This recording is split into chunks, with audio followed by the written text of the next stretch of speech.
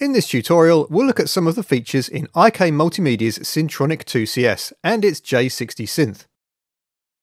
To get started, load a preset, then close out the browser in the top right corner, and deselect any highlighted panel icons at the top and bottom. This reveals the main synth panel, and here you can edit your synth sounds. You'll see the J60 layout includes filter envelope, amplitude envelope, LFO, some oscillator settings and extensive filter options.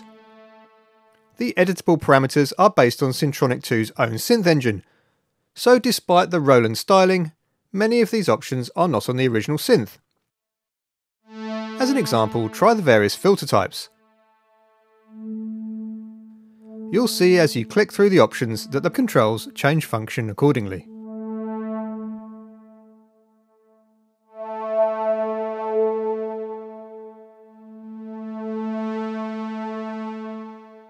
Syntronik 2 is a 4-part synth that allows you to combine up to 4 presets with corresponding velocity layers and note splits.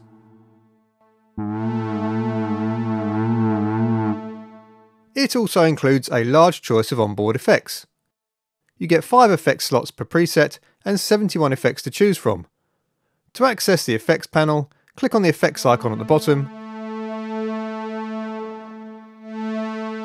and use each module's drop-down menu to load the desired effect.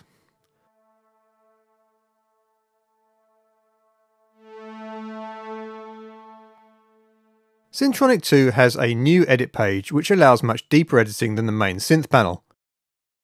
We've initialised our multi and loaded the melodious square lead to part A.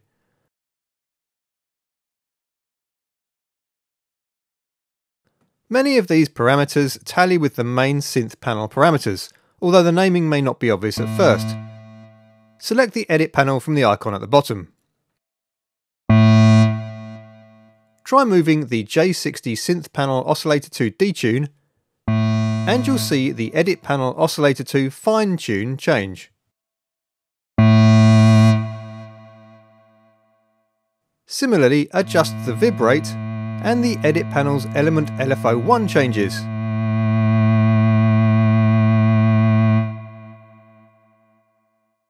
There are many additional things we can do in the edit page.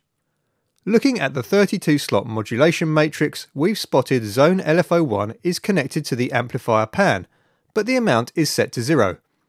If we swap out the mono SVT effects module